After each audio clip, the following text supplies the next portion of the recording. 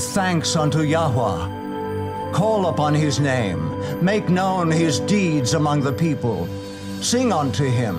Glory in his holy name. Let the heart of them rejoice that seek Yahweh. Great is Yahweh, and greatly to be praised. He is to be feared above all gods. Give unto Yahweh the glory due unto his name. Throughout Scripture, the Heavenly Father urges everyone to call upon his name. Praise the Lord, call upon his name, declare his doings among the people. Make mention that his name is exalted. I love the Lord because he hath heard my voice and my supplications. I found trouble and sorrow. Then called I upon the name of the Lord. Gracious is the Lord and righteous. O Lord, truly I am thy servant. I will offer to thee the sacrifice of thanksgiving, and will call upon the name of the Lord. Lord, however, is not his name. It is only a title, like Mr. or Mrs. In order to call upon the name of the Heavenly Father, one must know his name. When the Scriptures were translated, the Father's personal name was substituted by the title Lord. The eyes of the Lord are upon the righteous, and his ears are open unto their cry. The righteous cry, and the Lord heareth, and delivereth them out of all their troubles. Many are the afflictions of the righteous, but the Lord delivereth him out of them all. Lord, a title, should not have been substituted in place of the sacred name. The original word in Hebrew is Yahweh, which means I am that I am. It is on this name, Yahweh, that all are invited to call. At the burning bush, Moses told Yahweh, "When I return to Egypt and say, 'The God of your fathers has sent me to you,' they are going to ask, 'What is his name?' What shall I say to them?" As translated into English by the King James Version of the Bible, the answer given Moses was, "I am that I am. Thus shalt thou say unto the children of Israel, I am hath sent me unto you." And he said moreover unto Moses, "Thus shalt thou say unto the children of Israel, Yahweh hath sent me unto you. This is my name forever, and this is my memorial unto all generations." Before repeating the name that Moses already knew, Yahweh explained his name by using the same verb in a form that revealed the power within his name. The phrase translated as "I am that I am" comes from the Hebrew word Hayah. It means to be. When Moses asked, "Who shall I say sent me?" the answer was, "Be. Be." Hayah is a very powerful word. The use of Hayah in such passages declares the actual release of power so that the accomplishment is assured. Hayah was used at the creation of the world. Light, be. Light was. Lights, be in the heavens. Lights were.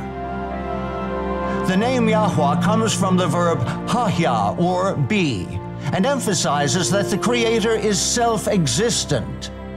He was not created by anyone else and does not get his life from any other source but himself. The Heavenly Father and Creator urges all to call upon his name, Yahweh. His name itself is a promise that he will be everything his children need. Titles contain no power whatsoever. The title Lord may refer to a king, a prince, a titled member of the nobility, a high official or dignitary, or even, a long time ago, even a husband. To call the monarch of the universe simply Lord does not clarify which Lord is being called upon, and does not access the power of his name.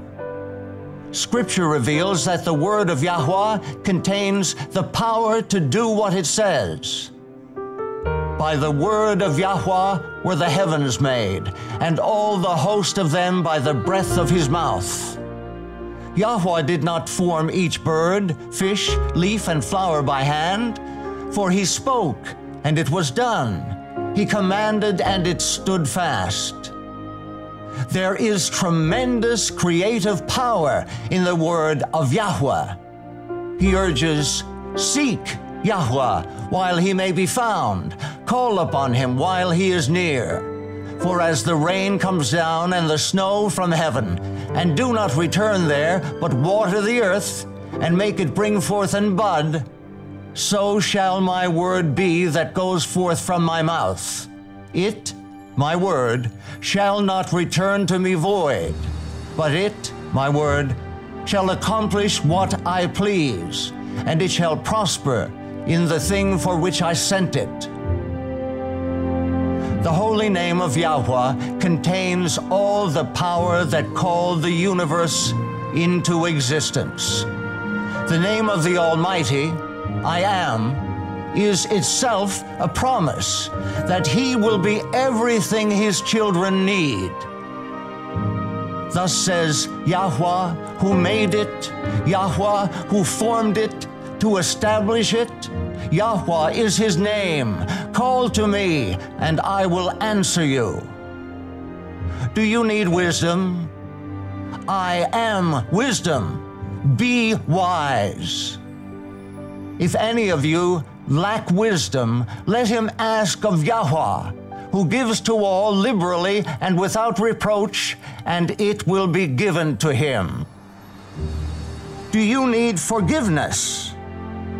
I am your forgiver. Be forgiven. For you, Yahweh, are good and ready to forgive, and abundant in mercy to all those who call upon you. Do you need courage? I am your strength. Be brave. For I, Yahweh, your mighty one, will hold your right hand, saying to you, "Fear not, I will help you." Do you long for the salvation of your children? I am your Savior. Be saved. Thus says Yahweh, I will contend with him who contends with you, and I will save your children. Call upon Yahweh. His name in itself is an encouragement that he will hear and answer you. Call upon me in the day of trouble. I will deliver you, and you shall glorify me. Because he has set his love upon me, therefore I will deliver him. I will set him on high, because he has known my name. He shall call upon me, and I will answer him. I will be with him in trouble. I will deliver him and honor him. With long life I will satisfy him and show him my salvation.